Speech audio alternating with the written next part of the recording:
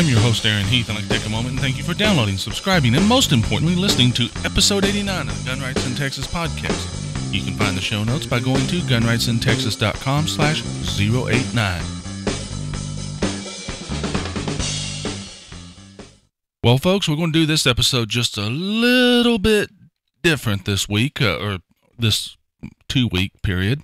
You see, we've had a few technical difficulties elsewhere. This is not on my end, but it's on someone else's end. We'll get into that later.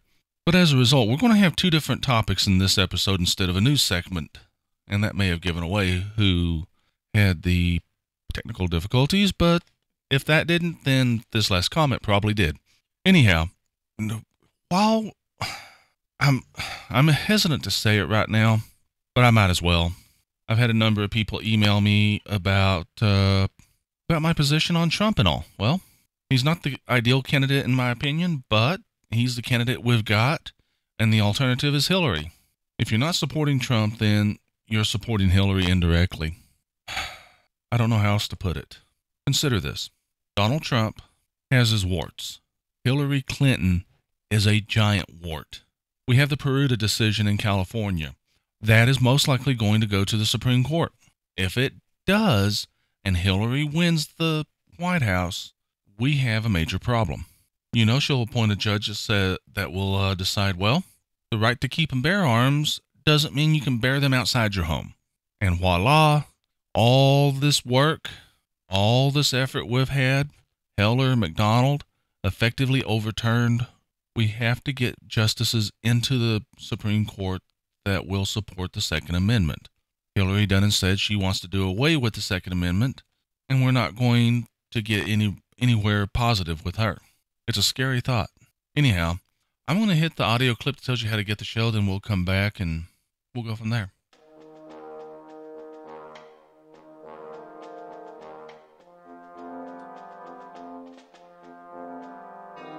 The Gun Rights in Texas podcast is available on iTunes, on Stitcher, on MyRoPlayer, YouTube, the website, and of course, in your favorite app using the RSS feed on the website. With all those options, there is no excuse for not subscribing. Links to all these can be found on every page of the website. Well, let's have a look at our listener feedback. We have an email from someone that's not too far from where I'm at. Saul from Lubbock wrote in that he is an employee of a business that refused to allow firearms, knives, or even prescription medication on their property, including employee vehicles in the parking lot. He said that the business searched employee vehicles and employee effects regularly, and he recently had to discuss with their corporate human resources about this policy. Now, when he had this discussion, he pointed out that the state parking lot law kind of prohibited this behavior in some areas, and he also pointed out some complaints he had heard from a diabetic employee in another facility. I'm actually skipping something here. He pointed out that I'm just going back to his email because something got scrambled in my show notes. He pointed out the state parking lot law and mentioned the prescription medication rule is probably in violation of the Americans with Disabilities Act. It turns out that the policies at his location were put into effect after a memo went out to all locations regarding the Texas parking lot law and complaints from a diabetic employee in another facility, and the new policy was in direct opposition to his memo, or to the memo that they sent out. Now, his location has corrected their policy, and all employees who were affected have received apologies and bonuses, i.e. bribes, please don't sue us, to compensate them for any inconvenience. He also said that he has been asked to be part of a working group to develop a policy allowing employees to carry concealed while at work if they have a license. Saul also wrote that he found out that he is not the token gun guy in the working group, but it is in fact made up almost entirely of people with an interest in firearms. Every situation's different. When you approach your employer about an issue like this, they may find a reason to render you unemployed. They may go above and beyond like this one did. It all depends on the employer and who you're dealing with. And we have an email from Dana. She's located in Houston. She sent an email with 3 questions. And I couldn't reply to her because there's something wrong with the domain that her email came from. When I sent a reply, it came back no MX record, which computer ease means it's not set up to receive email. Her 3 questions were, can I buy my husband a handgun as a gift? We both have our CHLs. I assume she means, can she buy it with the Form 4473 question, are you the actual buyer? Well, the answer is yes. The 4473 form actually addresses this on the form itself. The fact you both have your CHLs just means that when you go to buy the gun, you won't have to go through the background check. And if your husband went to buy the gun or to pick it up, he wouldn't have to go through the background check. He'd just have to fill out the form. Our second question is, can you recommend a good range in the Houston area? And the answer to that one is not on my own. Now, I have heard nothing but good things about PSC. I'm not sure what the P stands for, but I know the SC is Shooting Club. And a number of folks from the CHL forum are members of that, so that's where I would start. I would also recommend checking out the TexasCHLforum.com website, where you can actually get in touch with somebody that's a member of PSC and is involved in their shooting sports program, which brings us to the third question. Who can I talk about getting involved in competitive shooting? Oh, man. When you find a range, they should be able to help you. Also, like I said, check out the CHL forum, TexasCHLforum.com. Dana, I'm going to say that if you're in the Houston area, you really need to check out the Texas Firearms Coalition podcast, and you'll learn a lot about different things.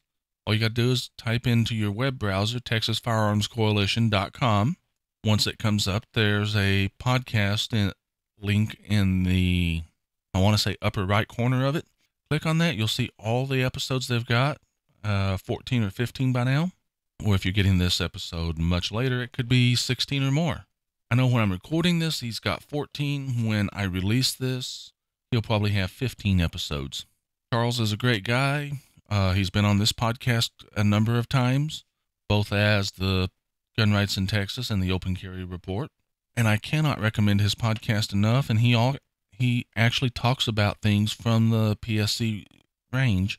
So my advice is go check out his podcast and check out the PSC range. He has a link somewhere in his show notes to that range, I believe. Moving on, Third Coast John wants to know if he will be able to keep his firearms once he moves to Texas. He has been told that Texas actually has terrible gun laws and that you must have an established residency before owning a firearm, and you must get a license.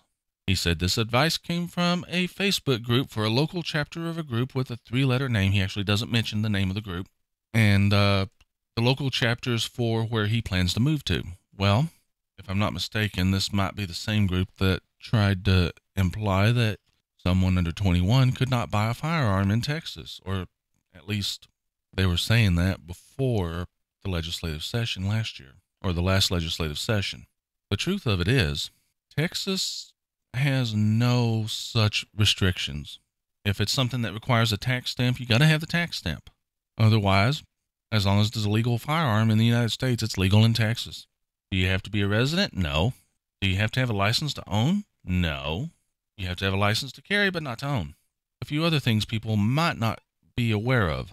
Texas has excellent self-defense laws. And I would strongly recommend that if you are wanting to, I'm trying to think of the best way to put it. If you're wanting to move to Texas, I know I've already plugged them once in another listener email, but check out the Texas CHL forum. Also, you can type in TexasLTCforum.com. Either one of those links will work. I'm used to calling it the CHL forum, but TexasLTCforum.com, check them out. You'll find that anything you need to know about Texas laws can be answered there. With that said, I want an audio clip that tells you how to find the show on social media. And then after that, we'll come back and we'll hit our first topic.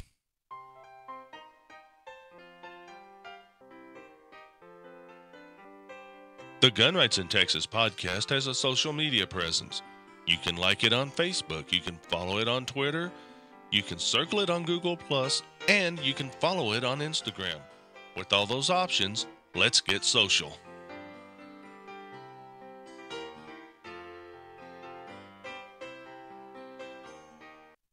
Now, in case I didn't edit that out, I made a little bit of noise there, and I was actually messing with a set of dies I've got. I'll talk about the dies and the and the firearm that they're going to be for. They're actually reloading dies, if you don't know about dies. But I am actually looking forward to using those. Okay, something I've noticed recently. We're losing our civility here in the gun rights community. And we got to be civil when we do our long-term thinking. And to be perfectly honest, right now, we have to choose. And the choice we have is the Second Amendment or Hillary. You may be thinking, well, this isn't exactly something to talk about civility on. Yes, it is. I want to touch on this, and then we'll go into why civility is important here. Hillary is completely opposed to the Second Amendment. The devout socialist, the guy who only became a Democrat so he could run in their primary because he is far more radical than a lot of Democrats, is actually better on guns from his voting record, from what he has said, than Hillary Clinton. And that's Bernie Sanders. And we all know Bernie Sanders would not be very good on gun rights. Now, everybody points out, Trump is to a degree an unknown on how he will go. He has no voting record. He has no record of any kind. It's just what he said in the past. Well, consider this. Hillary's not an unknown. We know exactly what she will do. She has made it clear that she wants to take away the Second Amendment. She wants to render it null and void. On the other hand, Trump's sons have educated him on his position in the past, and they have taught him the error of his ways. On top of that, no other candidate has been more vocally pro-gun than Trump. However, a lot of people will point to Trump and say, well, not only is he unscripted, he's rude, he's snarky, he's hateful, and this is a problem as a community those of us in the gun rights movement are having to deal with, and we're not even addressing the problem. We're just simply riding it out. Hillary is rude, very hateful, and as everybody knows, you can't get much more hateful and rude than Hillary Clinton. But we have a problem, and unfortunately, we are the problem. You see, we have a civility problem, and I'll admit it. I have fallen here as well. I myself have said things that weren't very civil, and it's not what I should have said. We need to return to the big tent philosophy about welcoming everybody in, even if they're different. And you'll see a lot of people in the gun culture 2.0 movement. They'll tell you the Second Amendment isn't about hunting. The truth of the matter is the Second Amendment is about hunting, self-defense, state defense, national defense, and any other use of arms. After all, hunting rifles were the rifles used by Americans in the Revolutionary War. When somebody tells you the Second Amendment isn't about this or that, they need to go check their facts, because if it involves arms in any way, well, it's about the Second Amendment, and the Second Amendment is about it. Now let's talk about what I want to call gun culture 2.1, although a lot of people will attribute themselves that fall in this category as being part of gun culture 2.0. And everybody knows that minor revisions aren't always beneficial. First off, let's talk about hipster gun owners. These are the people that in the 90s were, how do you put it? Well, in the 90s, you had these folks that all they could talk about was, if it's not a Glock, then it ain't worth owning. Well, guess what? The Glock wasn't as popular in the 90s as it is in the 2000s or the 2010s. And that was how they moved into, I'm different, look at me. In the 2000s, the 1911 kind of became the hipster gun. It was, well, I've got this really old gun that, by God, it's neat. In the 2011s, or the 2010s, we saw a surge in things kind of like the Caracal. It's what the Glock should have been. And other firearms. Well, the hipster gun owners tend to be, they're not like your typical hipsters in the phone movement or the general hipster movement. Hipster gun owners tend to be very outspoken, brash, and in your face. The hipster gun owners will insist that you carry what they carry. You shoot what they shoot. You still see hipster gun owners clinging to their Glocks. You'll see a comment, well, I was at this training class and I was the only one with a Glock, and there were 5 people with M&Ps, 3 people with 1911s, and a couple of people with XDs, and I had the only gun that didn't malfunction, and everybody else, when they come back to the next class, they're going to have a Glock. Well, the Glock fanboyism there is what turns me away from Glocks. I own one, a 10 millimeter, and since I got a Colt Delta Elite, I may not have mentioned that I had a Colt Delta Elite. I don't know, but we'll cover that gun in a future episode. But since I have this Colt Delta Elite, I really don't have a use for the Glock 20 anymore. And now those of you who are thinking, well, I may just send him an email about buying that. It's already spoken for. It's already spoken for, folks. The thing about it is, I'm not one who will make a run with something just because it's counter cool or it's cool. I chose the 1911 platform because when it comes to handgun shooting, that's what I learned to shoot well with. If I learned to shoot well with a Glock, I'd probably carry a Glock regularly. If I learned to shoot well with an XDM or an XD, I'd carry an XD regularly. But that's where we go back to our training. My comfort zone is what I trained with. I guarantee you that I am more at home driving a standard than I am an automatic. I do have a vehicle with each transmission though, and I can drive them equally well. I can shoot the Glock as well as I can shoot the 1911. But the truth of the matter is, if I'm going to be in a fight and I need to operate a gun instinctively, the 1911 is one that I know it better. Let's move on from the hipster guns, because talking about what I carry, because that's what I learned to train, or what I trained on and learned on, just because that's the reason I do it, doesn't mean that it's a choice based on a hipster gun. The hipsters will choose something just because it's different, and they'll talk about, well, it just works, and they'll spell works with WERKS, or, they got to do something different here. Well, another factor in hipster gun culture, or gun culture 2.1, is snark. They like to be snarky. You'll have, I'll touch on comments like this later, but name calling as part of the snark, or call snark shock value, shock, blah. Call it shock value. They'll say something to shock people to draw attention. Gun bloggers are notoriously snarky. Now, snark can be entertaining, but it can be highly offensive. I made a comment once, "Mommy's demanding illegal loving," as a reference for moms demand action. And I'll touch on the logic behind me making that comment later, but that was a bit of snark. And this podcast would have been better off if I'd never said it. I did not get hate mail from it. I didn't even get negative comments about it. But it was not the thing I should have said. You'll also see other examples of snark, and I've got a whole section I'm typing up right now for examples, and we'll touch on those in a moment. Another group are the would-be revolutionaries. These are the folks, well, the American people are going to wake up, and I hope I'm there when they do, because I'm going to lead the charge. Oh, bull. These are the same people that are saying, well, our founding fathers would have been shooting already. Really? One of the big things with our founding fathers that led them to start shooting was the whole taxation without representation. We have that representation. There's still a chance we can fix this without shooting. If our founding fathers had that capability, they wouldn't have been shooting when they were. And then we come to the in-your-face antics. This is where you have somebody, they do something just to get attention, whether it's for themselves or a cause or even a movement. In-your-face antics never help whatever you're trying to draw attention to. I'm sorry, but that's the truth. You almost always draw negative attention. Some people will say, well, the gay rights movement. No, the gay rights movement really started moving when they quit doing the in-your-face antics. Almost the moment they dropped the in-your-face antics, the gay rights movement took off. They became normal people.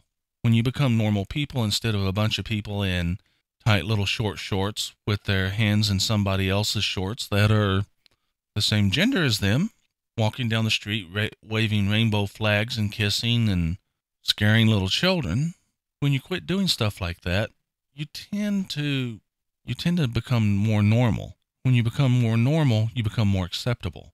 When you become more acceptable, whatever you're doing becomes more of the norm. It's a circle, and it's a self-feeding circle. But here's some examples where we can see some problems. As I said, I made the "mommy's demanding illegal loving" from mayors in every town comment. Well, I've made this reference more than once, and in all honesty, I should never have made it.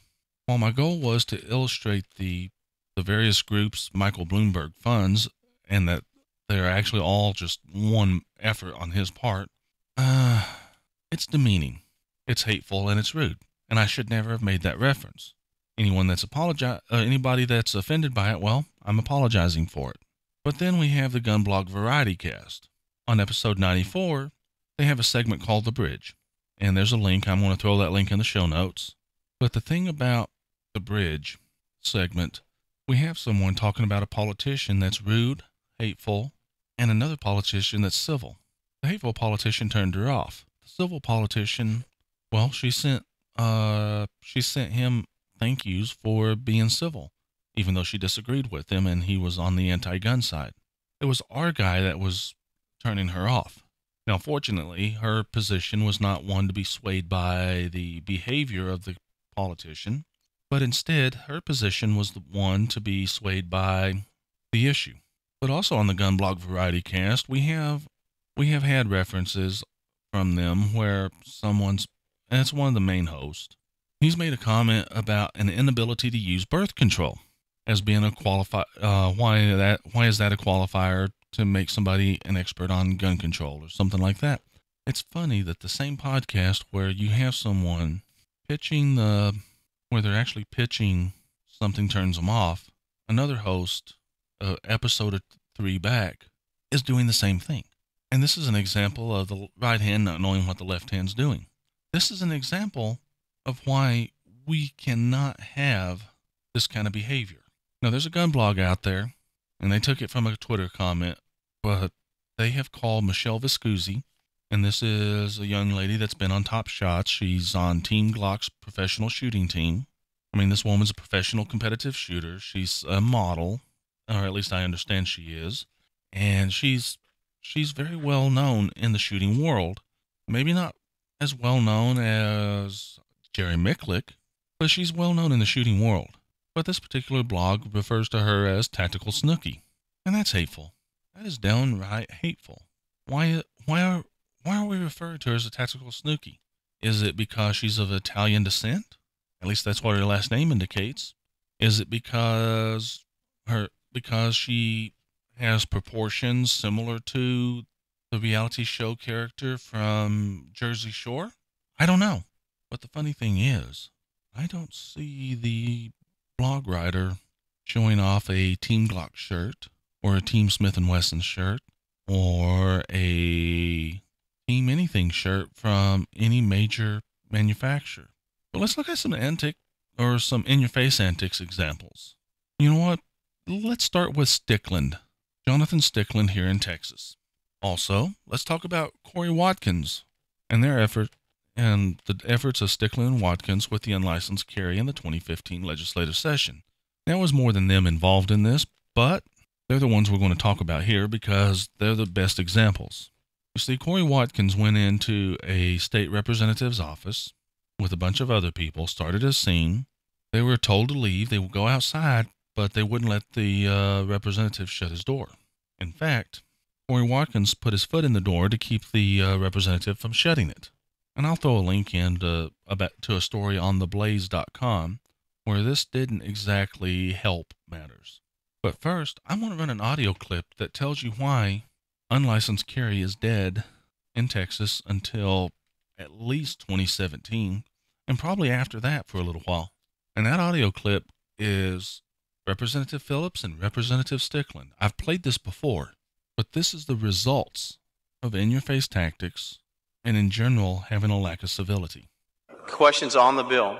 Representative Phillips, I appreciate your efforts on this bill. You know that I am a strong supporter of the Second Amendment. You know that I have been working very hard for open carry for Texans. We disagreed on the way to go about that. I was just curious on a personal level.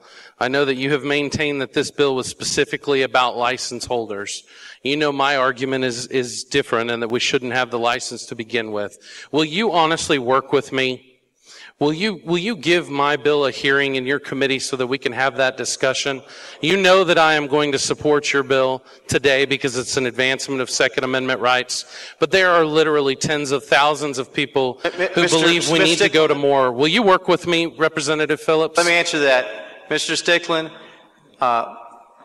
the fate of your bill was cast when the Senate decided they were not going to take up constitutional carry. I'm not going to argue with you. Your fate was treated as how you treated members on this floor as it related to your legislation and other legislation. It's also how those that support your amendment have treated members of this House, their families, and our staff, that there is no reason when there's other members who've worked hard, who try to work with each other, they have to have a chance to have their hearing. They're going to get a hearing. And now you see why unlicensed, or as some people call it, constitutional carry is dead, at least for the time being. But you also see the results of a lack of civility. We got to fix this. And the way we fix it is we return to the big tent philosophy. We accept everyone irregardless of how they are.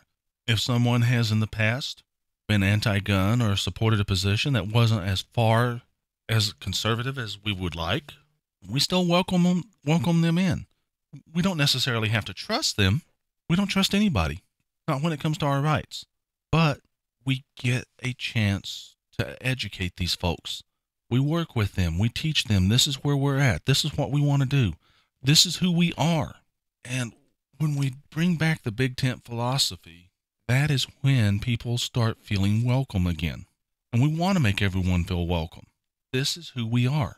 We're a group that tries, as gun owners, we are a group that tries to make people feel welcome, feel safe, and understand that as long as they're with us, we will look out for them. Finally, what we got to do is we got to turn down the hate and the vitriol. And we got to turn up the friendly and the welcome. I can't say the friendly and the welcome enough. We have to be friendlier. We have to welcome people in. If Bloomberg all of a sudden decides he's opening up a gun store, are we going to trust him? No. Are we going to welcome him in to the gun rights community if he makes let's say $500 million donation to the NRA and he suddenly dissolves Moms Demand Action and all of his other groups? Yeah, we'd welcome him in. If he had a sudden change of heart, yes, we would welcome him in. Not because we want his money, but because we don't want the enemy. We don't want anybody viewing themselves as our enemy. We cannot have enemies. In fact, when we look at someone, we don't look at them as an enemy, we look at them as an opponent. Enemies you can never reconcile with. Opponents, well, people are always open to changing their position to that of their opponent. You know what? I want to run the audio clip that tells you how to get in touch with me, and then we'll come back, we'll hit our second topic, and then we'll wrap the show up. The second topic is one that I was working on for a future episode, and it's only a portion of that topic, but we're going to use that as a second topic on this one, and then before we do that, I'll explain why. If you want to contact the podcast, please send email to aaron@gunrightsintexas.com, or you can leave a comment on the webpage, which is gunrightsintexas.com. However, if you want to leave a voicemail and be featured on the show, then please do so by dialing 409-292-6736. Okay, let me give you a little bit of an explanation before we go on. Our news girl sent me an email telling me that her computer had a hard drive fail and that she lost our news archives for this episode. And now that she knows why I insist on us using Google Docs for this. She also told me no more fake names. One of them got a little too close to her actual middle name for her comfort. With that in mind, let's consider some things we can do to prepare for failure while we carry. It just seemed like a good topic to bring up since we didn't have news because of a failure.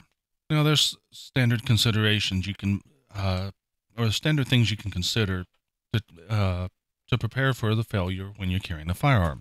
The first and most obvious is to carry a backup gun. Also, carrying a reload, especially if you're carrying a semi-auto. An extra magazine or two, great idea because magazines are the number one source of failure in semi-autos. A lot of people don't realize this. They think it's this particular design or that model or something like that. But no, it's the magazine. Another thing you can consider is a failure drill. And there's failure drills for all firearms. Everybody's heard of the tap rack bang for a semi-auto. I forget the name of it, but if I have a revolver malfunction, I've actually got a failure drill built in where basically I slap the cylinder hard. Well, it's complicated. I've discussed it in earlier episodes, I believe, if not this podcast, on another one. But there are failure drills for revolvers. And what you're trying to do is you're trying to get the cylinder to turn if it doesn't turn like it's supposed to. And I don't want to discuss it from memory because I actually have not committed myself to practicing this because I don't carry a revolver, well, very often anymore. In the last year and a half, I can't think of a single time I've carried a revolver. And I don't want to leave a step out of the failure drill for a revolver if I'm going to talk about the failure drill. But a number of things can lead to a revolver failing. Most often, it's a gun that has a lot of recoil and not enough crimp in the case around the bullet. What happens is when you have a lot of recoil and no crimp around the bullet case, or around the bullet with the case, the bullet works out of the case while the gun's being fired. And then the bullet gets caught up and doesn't allow the cylinder to turn. Well, there's a failure drill that will hopefully get your gun back into the fight at least for another shot or two. But then there's more than just failure drills. You can carry a knife. You carry it as a tool, and you also carry it as a weapon. Because if for some reason your gun or guns do not function and you don't have them, even the smallest of knives can be one of the most intimidating of weapons. And then there's maintenance. Maintenance is the best way to prevent failure. And all I'm talking about is when you perform maintenance, clean and inspect your equipment, even when it hasn't been used. One time we were practicing drawing our carry weapons and shooting them at the range. And we started out with our carry ammo because, well, you want to make sure from time to time that your carry ammo still functions in your firearm and that the new box that you've bought, which you should buy multiple boxes and put at least one, preferably two, through the firearm before you go ahead and carry that ammunition again. We were practicing this and we were practicing drawing and firing our carry weapons. I drew, I fired, and there was a smell of burning lint. Well, we took the gun apart and there was tons of lint in the gun. How only some of it went up, I don't know. If you don't know anything about lint, you have to understand lint is probably the most flammable substance on the planet. If you even look at it with a little bit of ignition, it'll go up.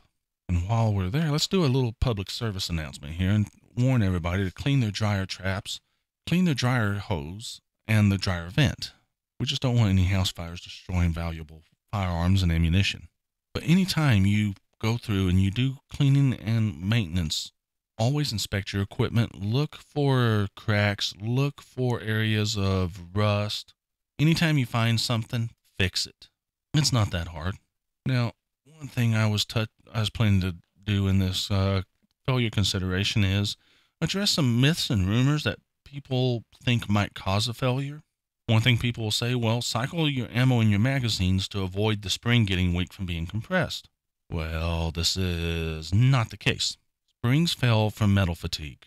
Metal fatigue is caused by repeated movement. Take a paper clip, bend it, put it back where it was, bend it, put it back where it was. Do this real fast several times. It'll break. Take one of those pieces, do it the same number of times slowly. It may not break, but it'll be a lot weaker if it doesn't break. And it may break. It may break sooner. You see, it's the repeated cycling that causes the spring to get weak and break. Now, a actual valid concern you can have with a loaded magazine causing failure are the feed lips. The feed lips can fail because they'll be pushed out of spec if loaded mags are not kept in a firearm or mag holder. And the mag holder has to press the top cartridge inwards away from the feed lips to keep pressure off of them. Another myth, and I've heard this one repeated very recently, another myth I've heard is 1911s carried cocked and locked for a year and need to have a mainspring replaced. Once again, this is about the spring being cycled causing a problem, not the spring being compressed. Consider your vehicle. There are a lot of springs in your vehicle. Your engine has valve springs. Look at how many RPMs your motor's turning. Let's say your motor's running at 2,500 RPMs. Okay. Every valve spring in that motor is being compressed and decompressed 1,250 times if your engine is running at 2,500 RPMs. Some people say, well, that's only half of the RPMs. Yes, it is. That's because the camshaft turns at half the speed of the crank. If you're not a car person, disregard the logic and all and just take my word for it.